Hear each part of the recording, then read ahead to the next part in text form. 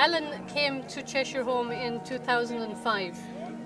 He's a physiotherapist and he worked with us for a couple of months at Cheshire Home, and when he went home he began to raise money for projects that we're doing around this area. Well done. Good. Yeah. All the money for the projects, for the wells down on the Macolo, for the borehole here, for the one at the basic school, for the one down at Manimbini, for the houses that you have seen people building around the place also. All of this money has come from this school. All right, good young man. I spent 3 months there in 2005, and I lived and breathed the struggles of these people. Wonderful people who I connected deeply with. I just believe that there's such a sense of injustice in the world. And I don't think it's fair that people in certain countries and certain continents have to endure so much poverty, hunger, and we have so much excess. My heart breaks when I see children coming in so malnourished. I held a child in the yard one day. The child was like 5 months, 6-month-old baby. And the father of the baby said, no, the child is 7 years old. So the child was so malnourished, it was the size of about 5-6-month-old baby. The 4 people that had come in with the baby, they had walked for 3 days, and they were actually not able to stand up with weakness. The baby died. The child died. Now that breaks my heart. Some of the kids I worked with as a physiotherapist had severe disabilities. And Kathy every year has 75 or 80 kids in her home. Provides surgery, she provides food, she provides accommodation. And it's amazing to see the smile when they actually take the first step or when they get their wheelchair. It's like a miracle, and it's very emotional to see a child who has come into us maybe at 10 years old, who has never stood up before, and they walk across the yard to you by the end of term, and they go home wearing a pair of shoes and go to school from there.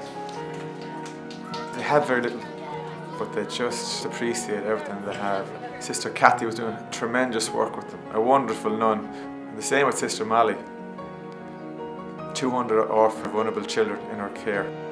You beautiful baby, say hello. You have a dirty nose now after having your bath. She started the school under a palm tree, thanks to the people of Ireland. Now 800 kids go to school, and they love to go to school.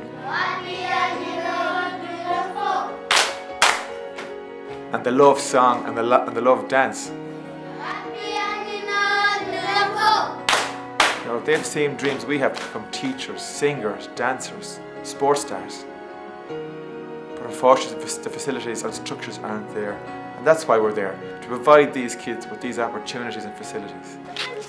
And these are the best children I've ever seen, aren't you? You're the best children in the whole And world. I see and I've experienced the wonderful love and support Sister Molly and Sister Kathy have provided these vulnerable children, be it disabled, be it orphaned. And it's a privilege to see what they do.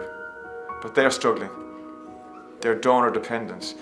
So we exist to help them. Without the help we get from donors, these children would probably be dead now. Isn't that right, Susan?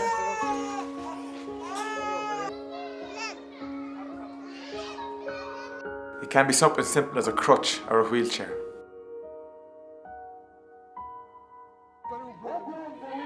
We are starting sport programs, we're starting a sports centre. Even Alan Stars has started a soccer team in Cayoma for the boys' town. They've started doing theatre and they won a prize for the best dance in Lusaka there recently with bare feet dancers.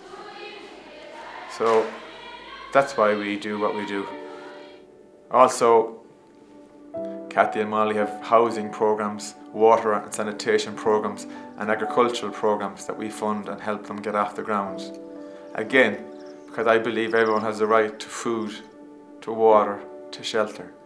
Simple, basic things that we take for granted. I believe that we're making a difference.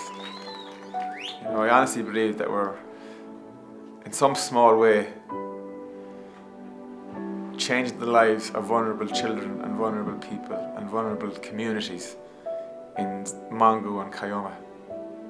Our motto is a hand up, not a handout. We believe that if we provide the kids and empower them and the communities and their families with skills and opportunities and enterprises, they can fend for themselves, that they're not dependent on us. And it's all about education, giving them skills, and giving them the confidence, and giving them the love and attention, so they have the confidence to go out and into the world where they can believe they can fend for themselves and live a dignified life.